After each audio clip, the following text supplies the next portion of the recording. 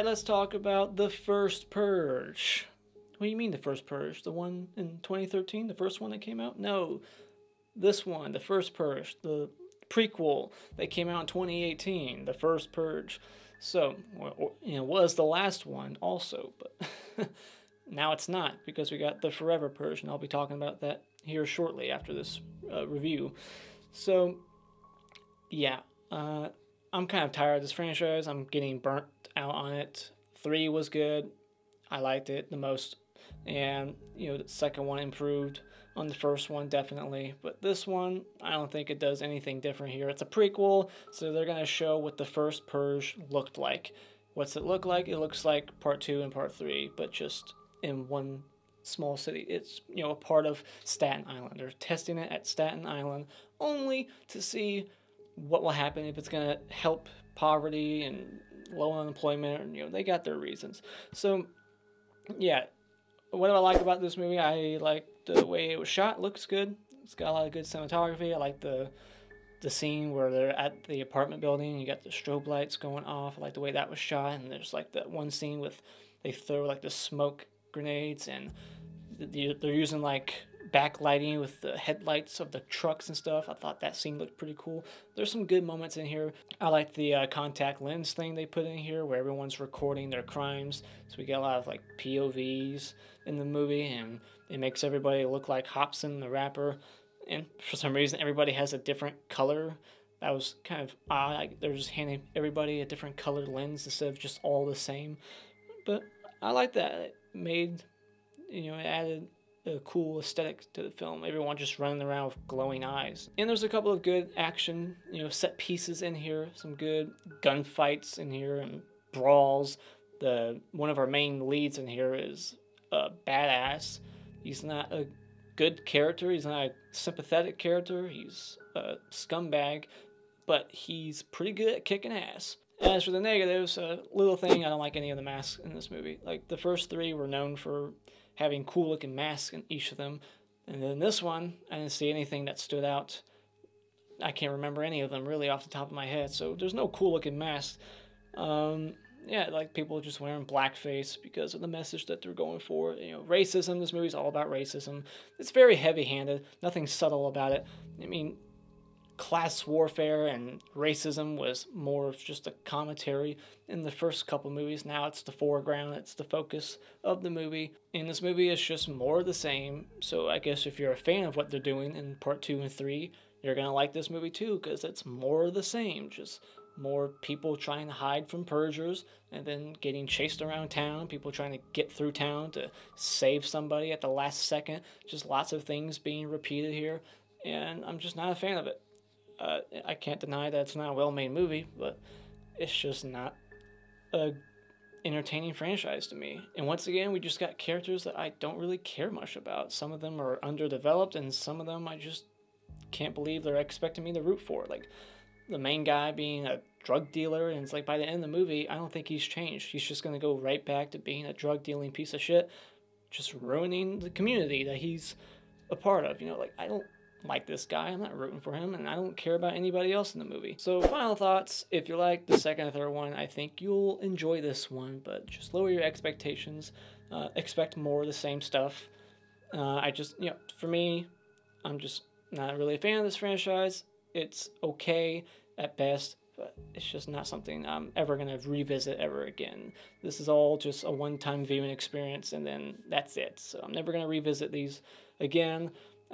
For this movie, I just wish they would have done something different. The prequel idea, I mean, why it has to be a prequel, it doesn't really need to exist. And the fact that the main character is a drug dealer just really ruined it for me too. I wish the characters would have been better, more sympathetic, and, just, I don't know. I have nothing else to say about this movie. I just don't even want to talk about it anymore. So when it comes to the first Purge, like I said, if you like 2 and 3, this is almost of the same caliber. Stream it, borrow it from a friend, or rent it at Redbox.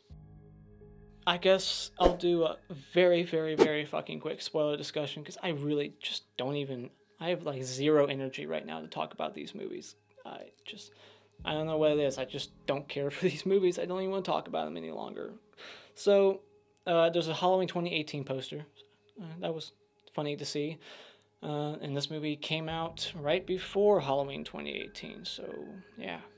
But the timeline, like I said, I don't even know what fucking year it is. They say an elevator in this movie is broken, but then later that night, this chick just takes it down, or the guy does, so that was a goof. These two chicks all of a sudden become bomb experts. They just take a bunch of teddy bears and they hook wires into them, and now they're fucking bomb experts.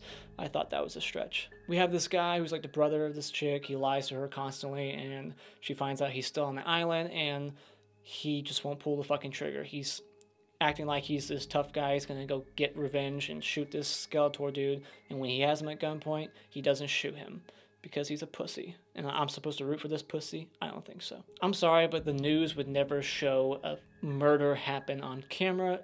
I mean, especially without blurring their face. Like, they don't blur the guy's face, and they just show this guy getting stabbed to death on live television, news, prime time, where every kid in America is probably watching. Like, bullshit. I know it's Purge night, anything's legal, but everyone's watching this outside of Staten Island, where things are still not legal. We get an anti-Trump line in here where the woman's like, "You pussy-grabbing motherfucker," and it feels like something they added in post because her lips aren't moving. We don't see her face. She's just running away from the camera, and that's when the line is said, so it feels like something they just kind of threw in there after when they were like editing the film, like, oh, this would be a good moment to take a jab at Trump. And then they have like this comic relief character in the movie, and she's not funny. Nothing she said was funny at all. And this movie does not surprise you ever. I mean, they throw in these little things that are supposed to be like reveals, like, oh, they're gonna send in people to fuck shit up because no one's participating. Like, we saw that coming. Like, there's no surprises in this film. It does everything that the other films did, doesn't add anything new, nothing interesting. And so then there's like no children on this island. Where are all the children? There's not a single fucking kid in this movie. Where are they? I mean, in part 3 there were, and we got to see those little high school girls get their asses ran down by a car. In this one, there's no children on Staten Island to be seen. We get a scene with like bad strippers, and I felt like I was playing Saints Row 3 all over again, getting attacked by killer strippers, and like, really, you wouldn't just stab him in the fucking head? Like, that was ridiculous. I mean, that guy would be dead realistically. Why would they slowly brush the knife up the back of his neck? Just fucking stab him and get it over with. And then this drug king guy, Dimitri, whatever the fuck his name is, the drones come, and then they're shooting all his friends, and then he gets out from underneath the car, looks right at the drones, and they don't even shoot him, they just fly away. I thought the whole point was to shoot him, but they just leave him alone and fly away. There's no fucking way not a single drone in that scene saw him. Like, that they did not see him. That's bullshit. Okay, so then this like woman who was responsible for all this shit, she's like upset that they are sending people in to start executing people. But it's like, really, bitch? You're the one that started this shit, and not even an hour prior to this, you were like, oh my gosh, people aren't participating.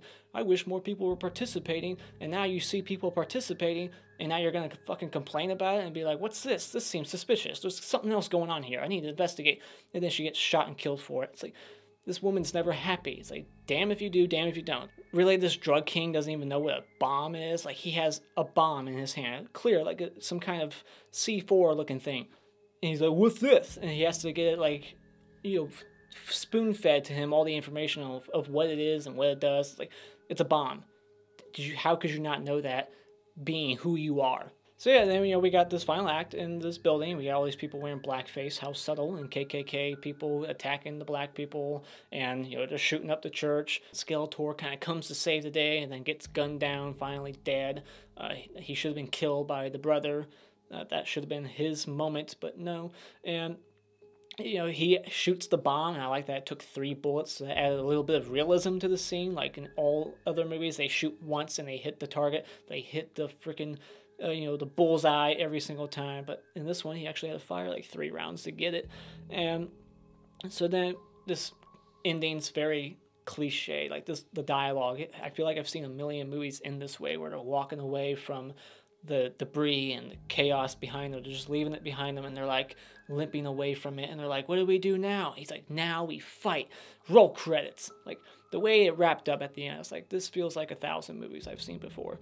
And so yeah, and now they're gonna make it nationwide, which we knew was coming because of the prequel. So yeah, we knew that was gonna happen. So yeah, there's the end of the movie. let's end it here. I'm done talking about this movie. Well, I have to talk about Forever Purge after this, so fuck.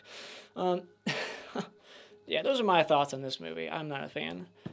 Still a well-made movie, from a cinematography standpoint, the acting, blah, blah, blah, all that stuff that you would expect from a budget like this, from Universal Pictures. But I can't excuse some of the writing here and the characters sucking, and it's just like, I'm tired of this franchise, and they're gonna make more. Why? I mean, how much more milk can you milk from this fucking concept? Like, it's ridiculous. So those are my thoughts on the first Purge. What did you think about it? Let me know in the comments below. And as always, if you like what you've seen here, you can hit this like button and become a subscriber today just by clicking on my cartoon face in about 5 seconds. And until next time, keep on Purging.